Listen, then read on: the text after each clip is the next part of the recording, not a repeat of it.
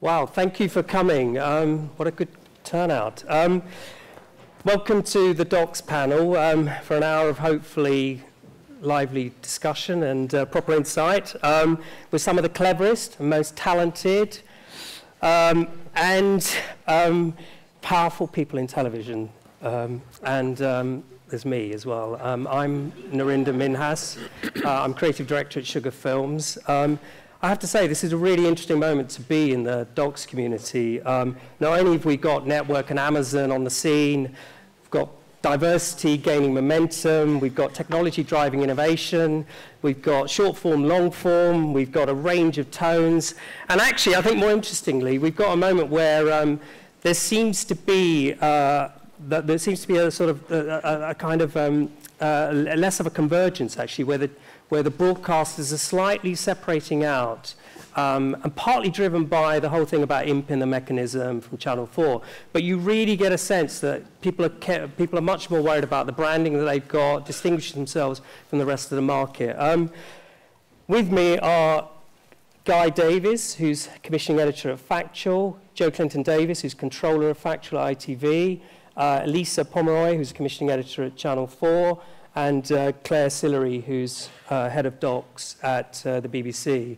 I want to kick off with Guy, really. In this first bit, we really asked people to compile some highlights, not necessarily like a polished show reel of stuff, but really the sort of films that they would like to highlight. So could we just kick off with the Channel 5 highlights?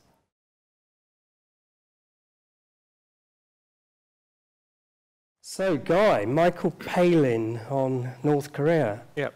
Is this the new Channel 5?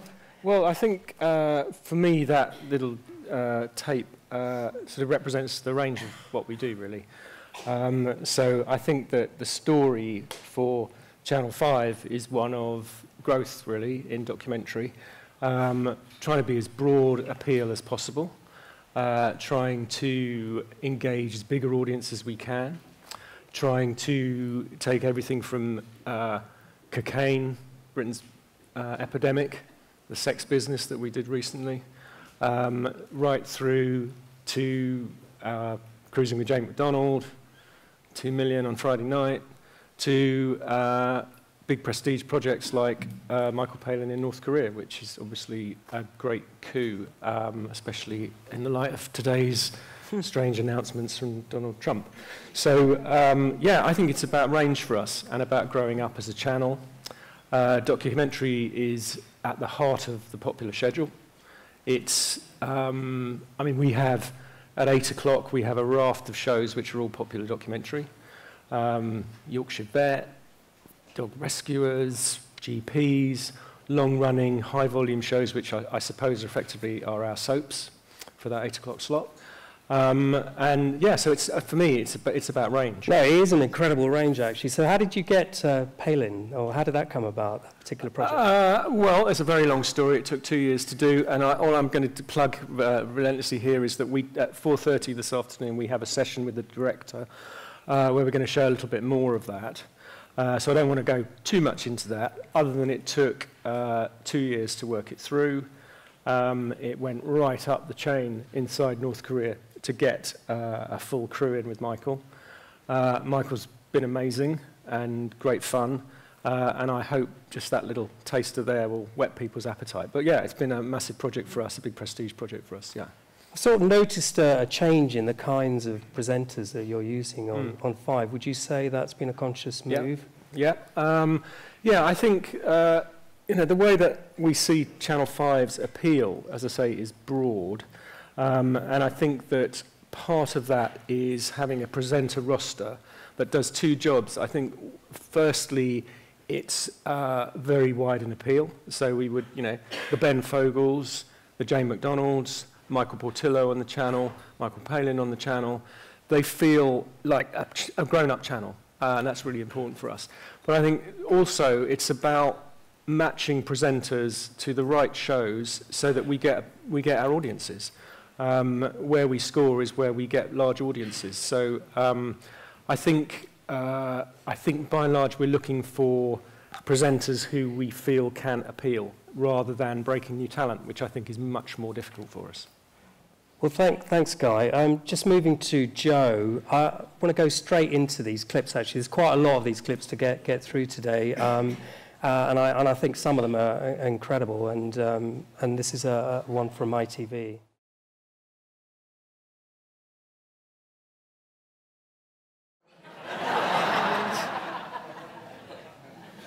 An amazing range, actually, and so funny. So why did you choose these particular clips? What do you think that's about? Well, I think it is about the range. I think each of them are sort of big, in the case of the Real Full Monty, literally ballsy propositions that feel bigger than the sum of their parts, that are inherently marketable. Each one of them is about something. Each one of them gives you an insight into a world that we think big, broad audiences are curious about. And commissioning for ITV is quite a hard gig because it is about broad, big audiences. There's nowhere to hide. We commission into 9 o'clock. So we have to attract people in to really strong titles and to worlds that we think they are going to want to be part of, and we shed a light on them. And at the same time, then we can deliver the intelligence, the complexity, the nuance, but it's getting them there. So in the case of the Real Full Monty, I mean, what I love about that show, that I commissioned and Kate brilliantly sort of took over and looked after, and it's now turned into Full Monty Ladies Night, and you know, it's a returning brand. It's a stunt in the schedule, but it's about something. If they'd have pitched, if Spungold had pitched, let's do testicular and prostate cancer, and we can do it with a performance of Full Monty at the end, that wouldn't have worked. But actually, it was one of those things that felt like an instant no-brainer, wrong part of the anatomy, when it was the anniversary of the Real Full Monty. Let's do the Real Full Monty. Then I said, how are we going to get people to it, to be part of it, to take their kit off, and what's it about? Because I think all factual, whether you're factual entertainment, you know, this is about a range of factual, whether you're factual entertainment or serious documentary, has to be about something that matters to people, that has an instant connection. So actually marrying the Full Monty, the show, and the proposition to the sort of raising awareness about male health, prostate and testicular cancer, was not only a way of getting talent involved who had a connection to the subject, but actually making it purposeful. Crime and Punishment, I don't think it had, and we had no branding on there, how professional are we, you know, but anyway, a tape. Crime and Punishment was a way of taking a territory that we know has always worked for the audience. Other channels have now found that it also works for them. We used to have a heritage of series based in prisons, and we made it great in the sum of its parts, and then we had faces of crime, all of whom had an authentic connection to the subject. So when we did Trevor McDonald actually interviewing Denise Fergus, James Bulger's mother, that was extraordinary. That felt to us something really important. He'd reported on that case.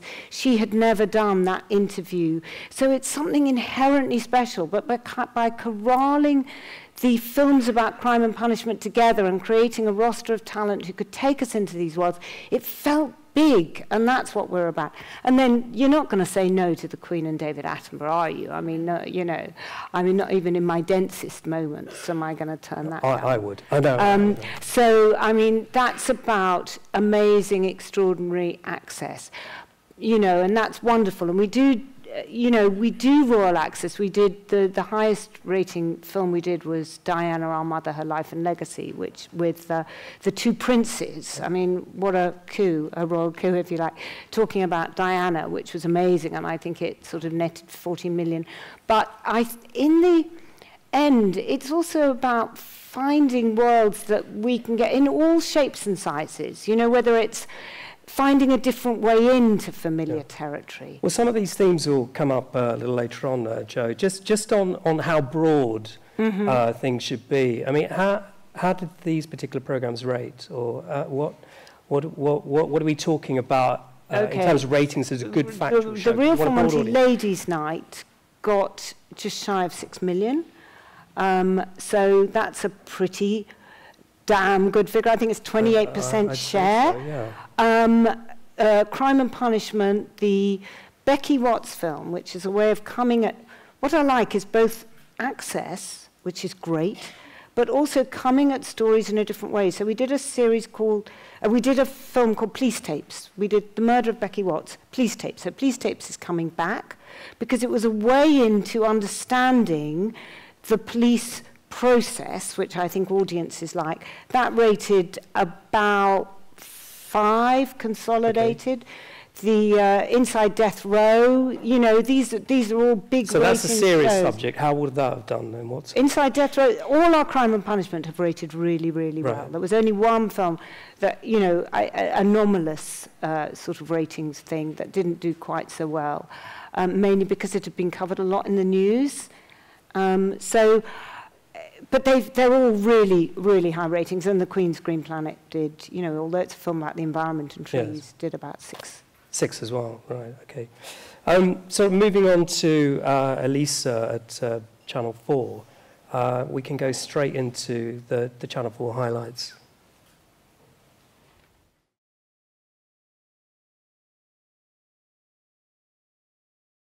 Amazing clips, incredibly funny, some of them. Again, what do you think unites them, actually? Because they are quite different as well at one level. Well, I think the sort of story that they tell, particularly 24 Hours in Police Custody and First Dates, is, as you all know, it's been a year of massive change for Channel 4, and that has obviously brought its challenges. But the thing that's really surprised us about the last year is this kind of ripening of our long-running series. Sometimes at points at which we thought maybe we'll have to retire some of them, they've suddenly just grown. And if you look at 24 Hours in Police Custody, that's on its 6th series. We would never have got that story 6 series ago. It's taken that long to build up the trust with the police force, and it feels like those sort of long-term bets have really paid off. Same with First Dates Hotel. That started off 6 years ago. The first programme didn't do very well, got 700,000 viewers, but we backed it and backed it and backed it, decided to do it abroad. The First Dates Hotel didn't do that well, but then we decided to do it again, and it got better, and we improved it. And I think that's sort of the success story of the last year. There's one in there, actually, which hasn't been transmitted, Prison, which is a new big access series, which is Paddy Willill in HMP Durham, which is a very kind of unique viewpoint on a prison, very comedic. But I suppose what unites them is the relevance and purpose, and they've all got something slightly different about them, have a sort of Channel 4 spin. You've included a drama doc. Is that a growth area, or is that... It's not a growth area, but it's something that we really value. We're only able to do a few of them every year, but it's a really good way to get documentary talent to try their hand at fiction and drama, so we're definitely open for business on that one. Okay. I mean, I've noticed, actually, in a broad sense, that drama is really key. I mean, I've watched the growth of 24 Hours in Custody, and I think they're like watching dramas now. They really are. They're incredibly well made and highly polished, actually. I mean, when's the moment when you kind of drop a brand, or I mean, is it? Do you feel like there's more life in that area? In 24 Hours in Police Custody, definitely. I mean, I don't know. The figures are kind of. Some of our episodes are getting 2.5 million. All of the episodes are better than before. I mean, I don't know whether it's relevant to drama. I mean, I think the whole drama thing's quite intriguing, and I imagine that it will sort of go full circle, and we'll start seeing much more rough and ready documentaries. I mean, what I really liked about Hospital on BBC Two is it didn't feel too manicured. It felt quite urgent and raw. So I don't know whether that's a trend that will continue. I think there'll probably be a backlash at some point. But documentary needs drama in it. Real life is stranger than fiction, and it's a wonderful thing to see dramas unfold. And there is something about returning brands, whether it's sort of Love Island that just upped its game, or we had a Long Lost Family, really, or What Happened Next. It wasn't a new brand, but it did the best Long Lost Family, What's Happened Next, since we began that series. So there is something about also the returnable brand, as well as, and upping the ante on that, as well as the new. But I think drama should be inherent in documentary, whether it's made rough and ready or whether it's beautifully polished. It's that keeps you on the edge of your seat and keeps the narrative going. Let's go to Clare. Could we just play the BBC clips?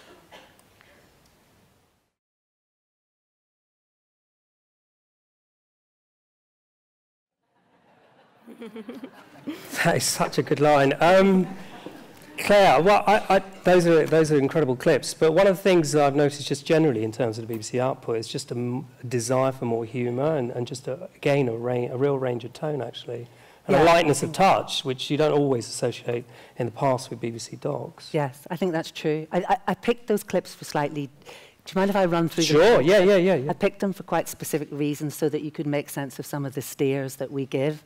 Because this time last year we were talking about timeliness and scale and ambition.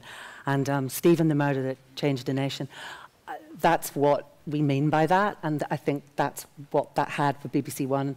And although it's a story which was 25 years old, obviously it's a live story, and it was incredibly impactful as a story and resonant with Knife Crime and Windrush, and made by James Rogan on the Corner Productions. And anyway, timeliness and scale and ambition, that's something that we will always go for. And you see it in Hospital, and we've got another series coming up on BBC Two called School, which is inside a multi-academy trust. But that's what we mean when we say that. And I think, you know, the idea that 3 parts on BBC One with one story gives you a sense of how we do scale. And the reason that I chose the second clip, which is The Mighty Red Car, that hasn't gone out yet. Some of you may have seen the preview of it, which was here a couple of days ago. That's made by 72 Films, and it's going out in July on BBC Two. And, you know, access docs are our sort of bread and butter, and we do all sorts of access docs across all 4 channels, actually.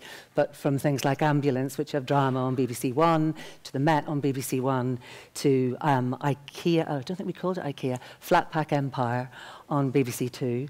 Thank you, editorial policy. And all the way to things like Drugs Land on BBC Three. So we do access docs. But what's interesting about something like Red Car, it's a different type of access doc because it's life in a northern town. It isn't an institution. And there are sort of there are a few other things we would now say, as well as timeliness and scale, that we're looking for. And one of them is very much, you know, all the ideas that are coming into us, we're looking for diverse voices that you don't hear very often, that haven't been represented. And that's sort of what Red Car is about. That and another thing, which is about finding ideas which don't exclude a young audience. So it's not deliberately targeting a young audience, but it's ideas which won't make them think that's just not for me, which is sort of the idea behind Red Car. And then the final clip is Frankie Goes to Russia. Brilliant. Is funny. He's really funny. And what we want in tone and what we're missing in tone, we're looking for a real variety in tone, and we're looking for a bit more mischief and opinion. And I don't quite know, is scabrous the right pronunciation of what? Scabrous? Anyway, do you know, it's a very special mix in the tone that Frankie brings. And sorry, just going back to Red Car, is that a, what is it, a 3-parter? Sorry, it's a 4-part series. Right. 4 by 45 minutes. So shot over a year with his... Shot over a little more than 1.5 to 2 years. Yes, shot by Dan Dewsbury in Red Car. I'm looking forward to seeing that, actually. It'd be incredible. It's got that sort of shameless Channel 4 quality about it, or... What's really interesting, they've made some really interesting stylistic choices in it. Of the voiceover is by a local girl. The music in it is really distinctive. It's got a very distinctive look and tone, I think. Yeah. So it's something which I think is quite a significant tone marker for us, if that makes sense. Yeah, it does. Well, thank you for that. I just want to move into, or to have a gear change now, really. Just move into something that I think all of us indies kind of obsess about, which is tasters. There's been a kind of growth in the sort of taster business, if you like. But as an indie producer, you're never sure whether you should be sending it in, how polished it should be, whether it should be shot properly. Is it okay to send in a few captions with some interview material? Is it okay to send it on an iPhone? So what we did was ask these guys to pick out a couple of tasters that have come in recently, and it'll be interesting to see what's happened to them and what it was about those tasters actually that moved them potentially to a commission. So could we just start with Guy? And I just wanted to go straight into a clip which is called Single Mum, Super Mum.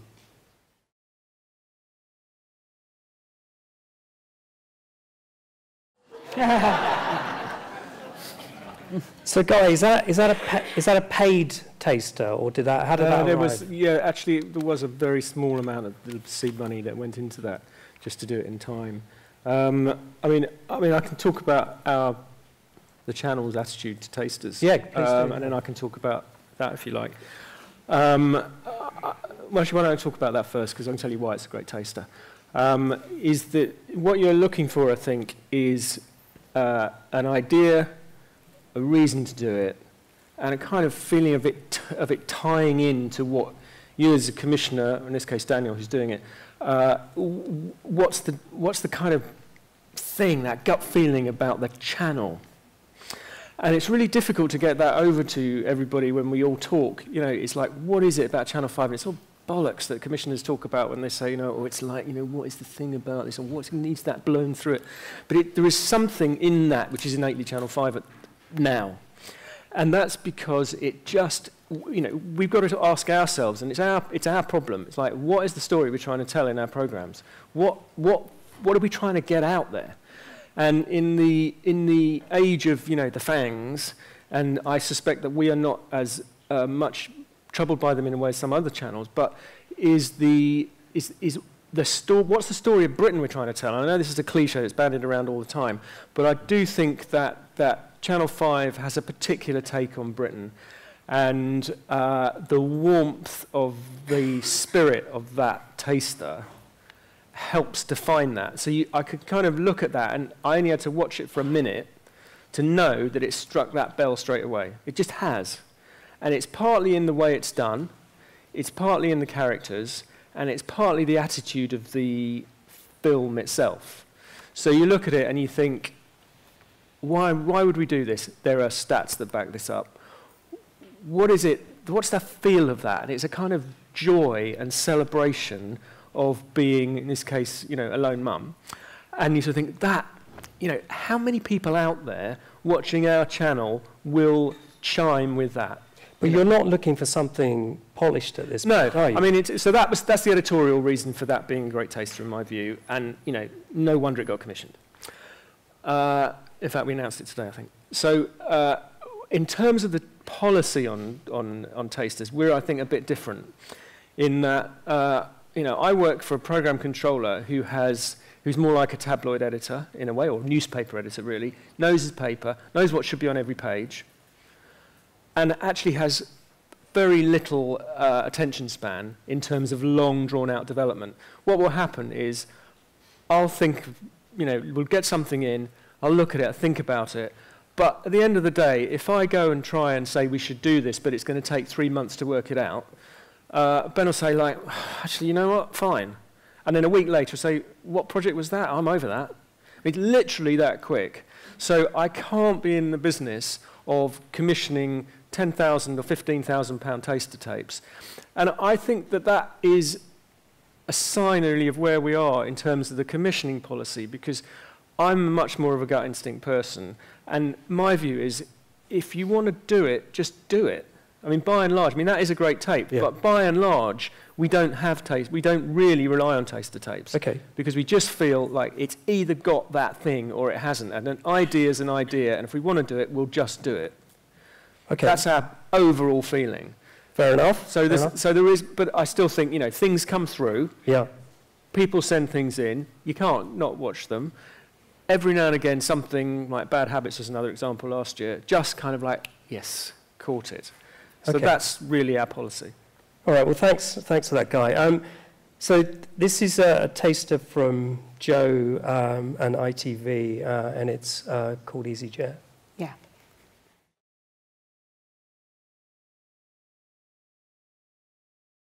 So again, Joe, how did that arrive at ITV? So look, that was paid development in the end, the taster tape.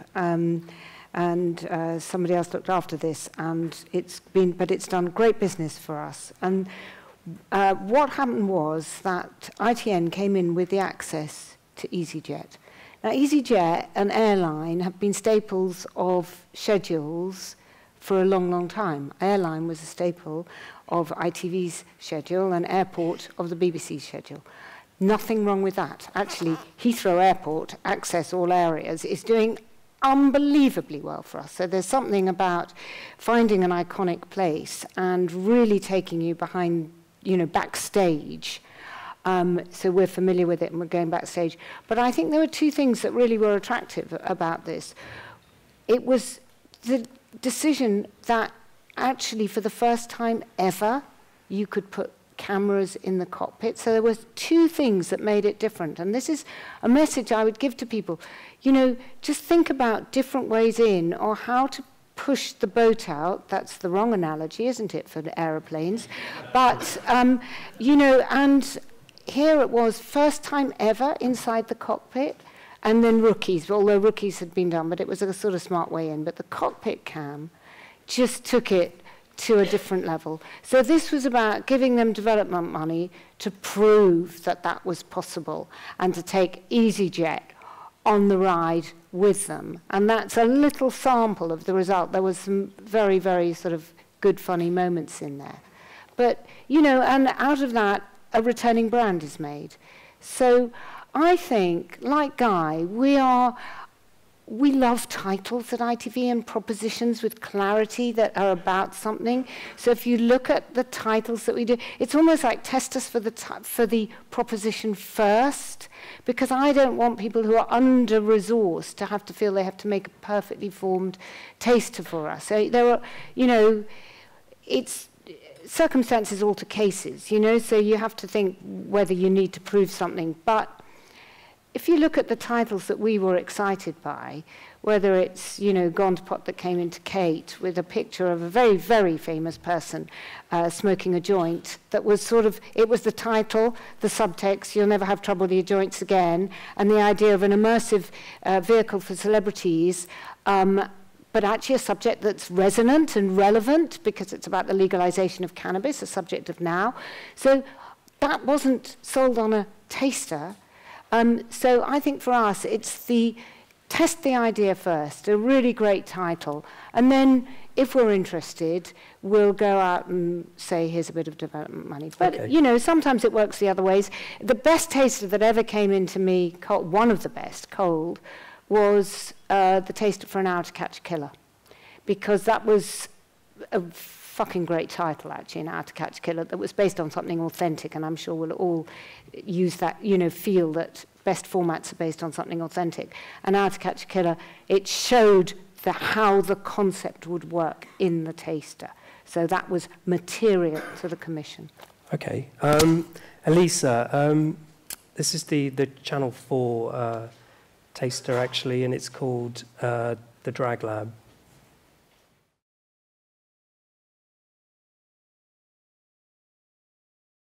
So what's the story here? How did that come about? There was quite an interesting methodology behind that taster, and I was really impressed by the company who brought it to me. Tiny, tiny, really struggling indie startup, 2 people in a room. And they knew that I was looking for something really quite young skewed at 10 o'clock, something returnable.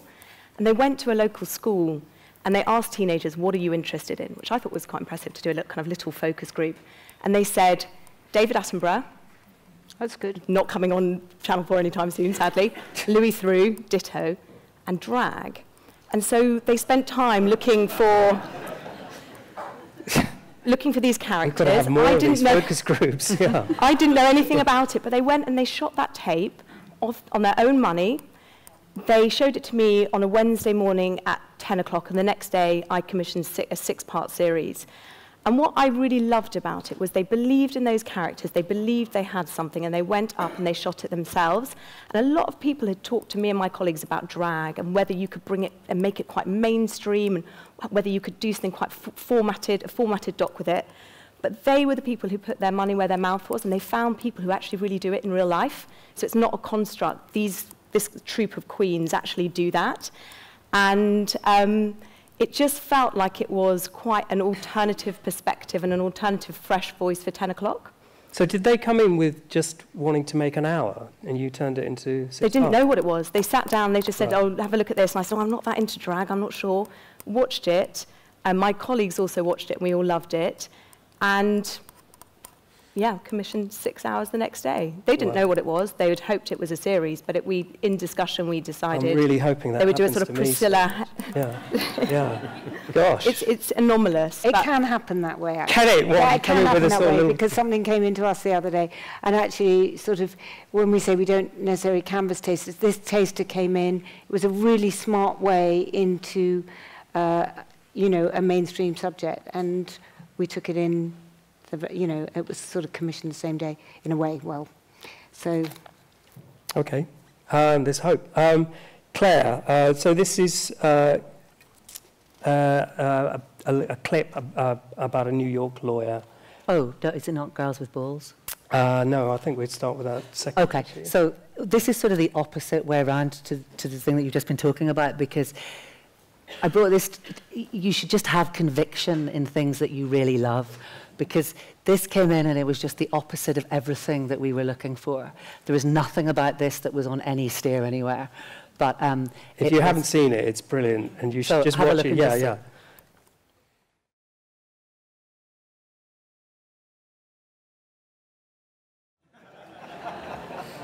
I love that. I love the hair.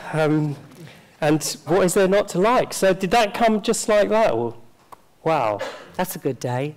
and you know, we weren't looking for anything like that, but we took it into Patrick, and that was commissioned as a 4-part series, 4 by 45, because it, you know, it promises narrative. You know that you're going to get into courts. You're going to be able to follow real narrative story about justice in America, but he is just an extraordinary character. Yeah, Were there any concerns about it? I mean, he's obviously amazing, but in terms of turning it into a 4-part series, no, not with the editing team that are on it. And the thing that it's the confidence with that. You know, sometimes, and we've all been there. You know that thing when you've got something funny and you put that music on that goes, "This is funny," and it's like, oh, that plinky music. It didn't have any of that. It's really confident about what it is. So yeah. and when's it going out? So anyone who says that commissioning's difficult, it's not really, is it?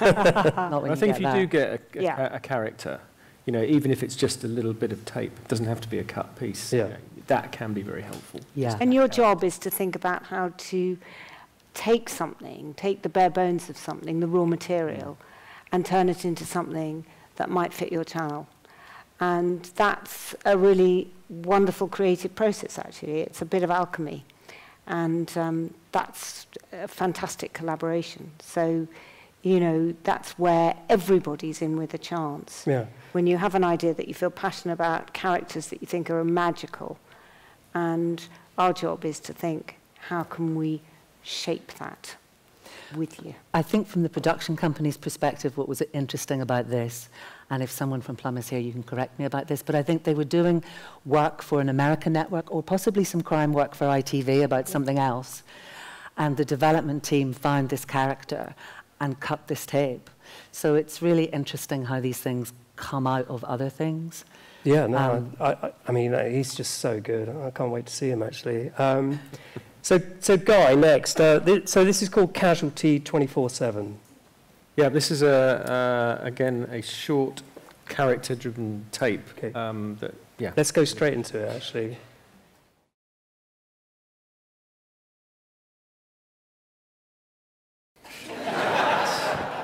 So again, we've had shows about hospitals and things. So why this? What was? Because I think it's a really funny tape, and what it sort of really triggered was a discussion about what way in could we take to this area that was felt different, felt a bit soapy, but also, you know, you could have a little bit of a hard edge, and I think that going through, whenever you go into A&E, you sort of see people gossiping, you see people kind of chatting. How did I get through the day? How do you get through that shift? How do you really do it? And that became like just a really interesting thing to play with. And that arrived, and you sort of think, yeah, you know, that is what that life is. That is what that job is.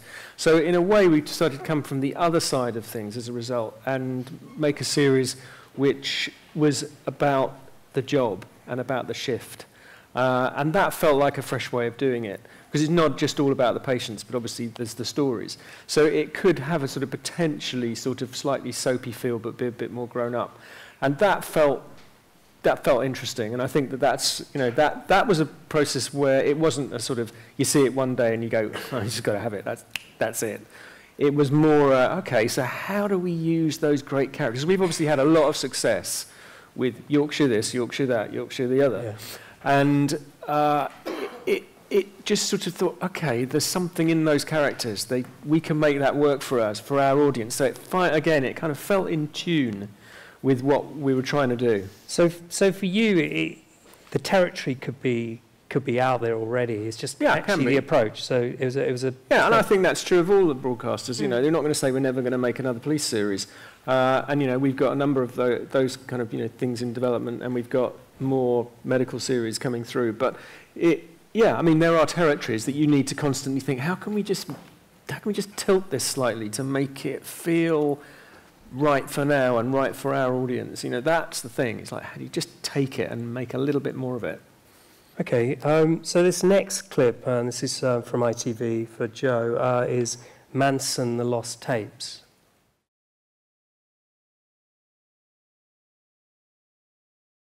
Wow, what extraordinary archive footage. Well, that... Yeah, gosh. That's it now.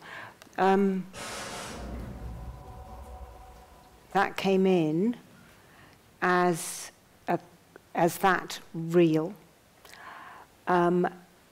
We knew that had been part of a documentary that had been banned never before, and we knew that there were 100 hours more footage that had not been seen of that cult and that event at the time of the 50-year anniversary, but at the same time with contemporary resonance about the radicalization of young people. I think unseen, untold, unspoken, for the first time, are good words for ITV and for, you know, when you're doing sort of, whether you're doing Crime and Punishment or whether you're doing something that does require that sort of remarkable, noisy level of access. There's something else in the pipeline around a familiar figure with hundreds of hours of unseen footage made in a similar way by a documentary maker who had so much passion. And Naked, the production company for Manson, it had been a personal passion project for Simon to hunt down these tapes. So I think passion plus that uniqueness and sending in a tape like that is a sort of very potent combination. Probably films have been made in various places about Manson. Lots of films have been made about things, but it's when you find that uniqueness that... Did it arrive with that title today? Yeah. Well, Kate is masterminding this one through, and we both saw the footage at different times, and I think it was the Manson, the Lost Tapes. And, you know, titles can change, titles can, you know, but there's a clarity to that pitch. I think we both thought it was really chilling. When you see that material, it's really chilling. But it speaks to you today. It's shocking then. And it has overtones of meaning that, you know, just, it's that frisson. And you want to feel that frisson, whether you're on a sort of... Well, you certainly do with that archive. God, the interview with the three women and the guns and stuff. Alisa, so should we just go to Channel 4, and this is called Paedophiles' Wives.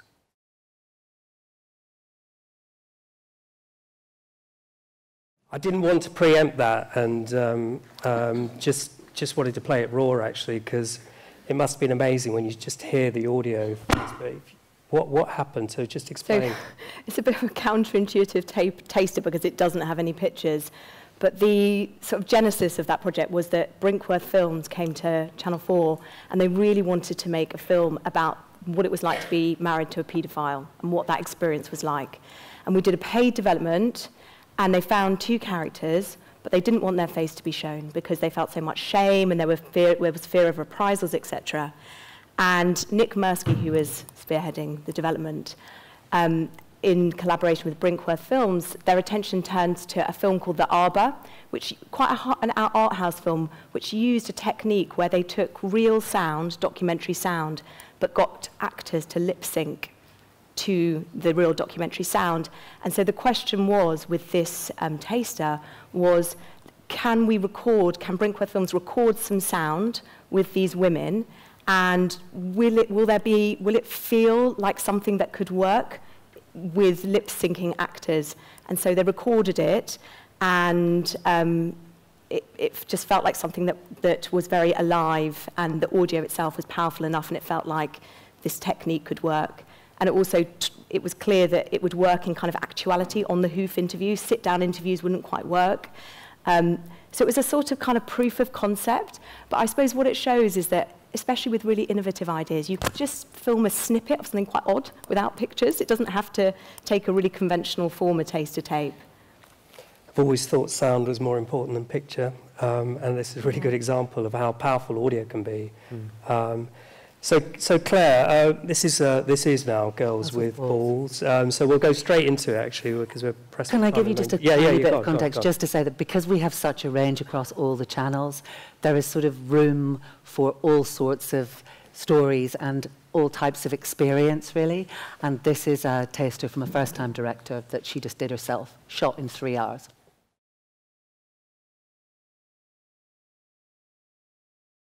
So Claire, how did this come about? So Gussie, who's a new director, made the taster. She had 3 hours with the girls, and we meet as a development, as a commissioning team. We meet once a week every Monday, and we look at tasters together.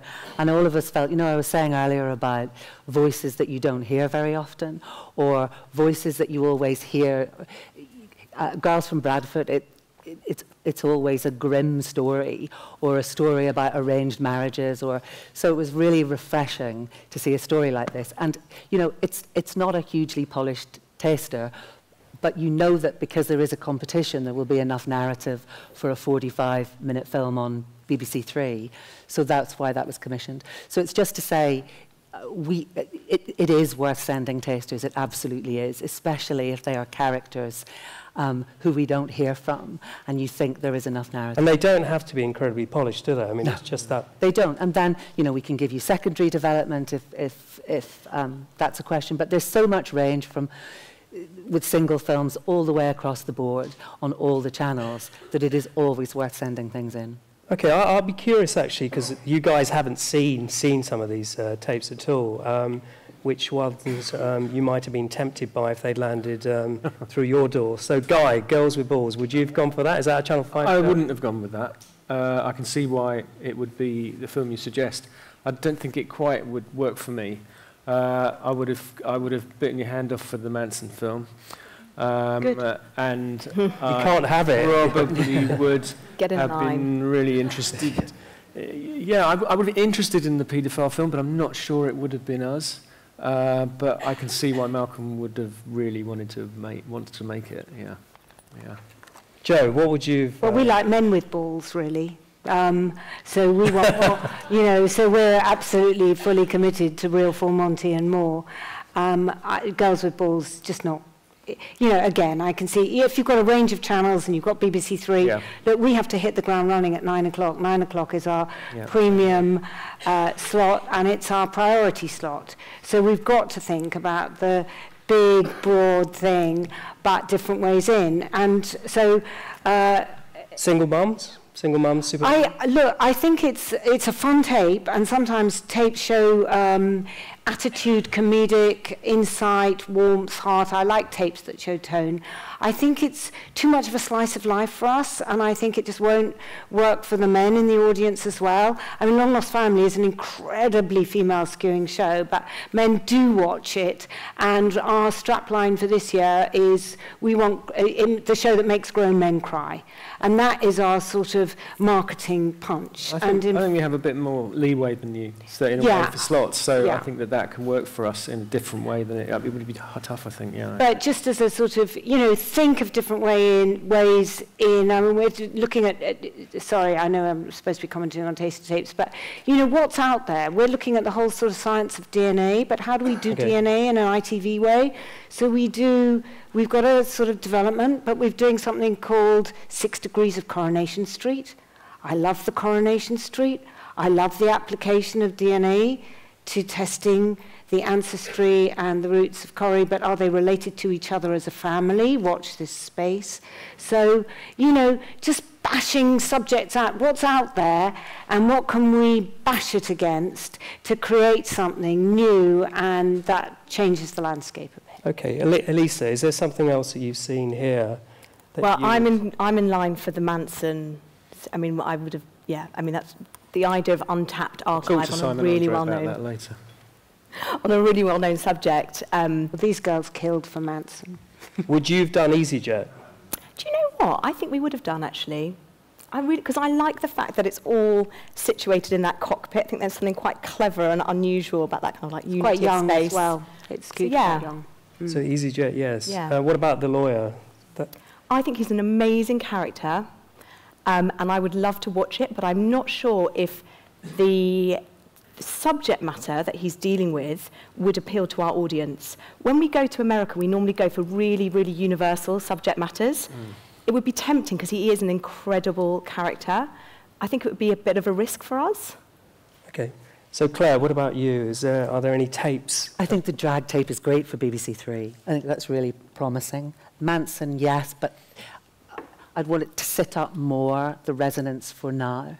You know, why... I think you'll get that from the two-parter. You will get that, very much so. And it will be as part of the new crime and punishment strand, which is sort of something we really get behind and we push and we market. Would you have done Paedophile's Wife? It looks interesting, yes. I didn't fully understand the taster. I'm really sorry. I know, maybe we should have explained what it was beforehand. We did have that debate. But yeah, it's a really interesting idea and something that plays with form, and that way of getting at a story that you can't get at is really interesting. But I didn't fully understand it, sorry. Okay, no worries. We're sort of almost at the end of time, actually. I don't know whether there are any final questions. Do we have time for questions? Okay, can we have one question at all?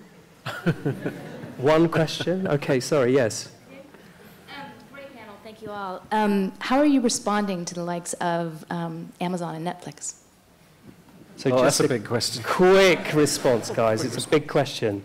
Are you worried, guys?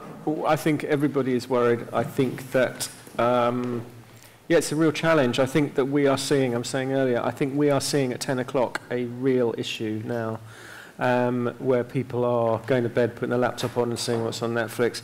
I think that will get more difficult when we get Sky on Netflix, Netflix on Sky, rather. So I think 10 o'clock, which is where we've been being more concerned about being young, a little bit younger, a little bit edgier, Sex Business, Gangland 2, those kind of shows. I just think that is, 10 o'clock is a difficult area, particularly the Fang kind of. Okay, so very quickly, debate. Guys, because we are really running out of time. Joe? Well, of course, we're mindful of the complete shifts in the broadcast landscape as both competition and challenge, but opportunity. It shows that there's such a hunger for content. And so I think we have to be encouraged in a way by how much appetite there is for content everywhere. And each creates something that feels exciting and trumps what's out there. And the British story, really. Alisa? I think the thing is with Netflix, for example, they commission a lot and they've got a lot of money, and that's very appealing. But I think if I was a program maker, I would worry that my program would get lost on Netflix, Whereas if you make a programme for Channel 4, for example, we have the whole sort of marketing and press department and machinery that really promotes and loves your programme. Perhaps that is our competitive advantage. Claire? I think there's a lot to be inspired by, you know, on Netflix in terms of storytelling and so on, but I also think that we have to keep our eye on the ball about what we're here to do, which is to hold a mirror up in Britain and to, you know, and to help make sense of an increasingly complex world, and that we have to do that first and foremost, I think. And I think there is a sort of, you get to a point of sort of can be a tyranny of choice. It's really interesting. You can go to Sainsbury's Huge or Sainsbury's Local. I think it's, you know, there is a whole business, you know, of actually making bespoke stuff, whether you're in retail or whether you're in telly. So I think absolutely hopeful, fantastic. And British-focused. Well, look, thank you very much, panel Guy, Joe, Alisa, and Claire. Just give these guys a round of applause. Yeah. That was long.